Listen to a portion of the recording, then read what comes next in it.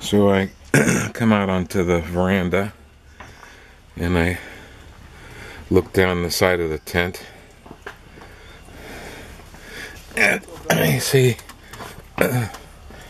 this is a nice teak floor apparently, and I look down and I see, Eric, you don't know how bad that dry rot is and how far it goes.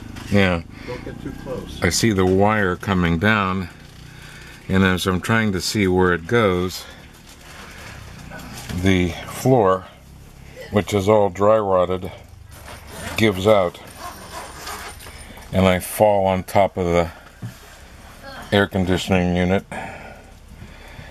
and I get trapped because my other leg is on the far side of that little piece that's still jutting out, and I was suspended upside down on that area.